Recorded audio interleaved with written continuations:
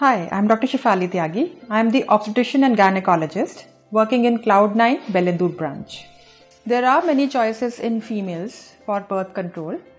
The popular ones are, one is a contraceptive pill, which are hormonal pills which you're supposed to take regularly for a period of 21 to 28 days, depends on the constituent of the pills, and you have to take it regularly.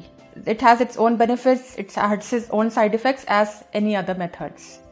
The second option you can have is an intrauterine device, which can be in form of either a copper T or something called Mirena has come in, which is little hormonal in nature. And the advantage of Mirena is that the periods probably become very less in majority of women, or they totally stop for a temporary period of time. So without harming your body. And it's a contraceptive as well.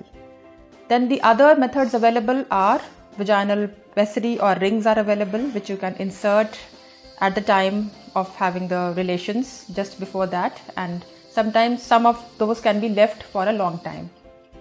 The patches for contraception are also available, but in India it is not available that frequently, so it will be difficult to get hold of such patches here.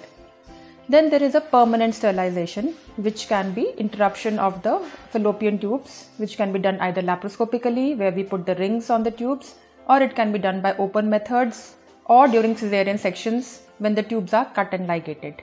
These are the available methods of contraception.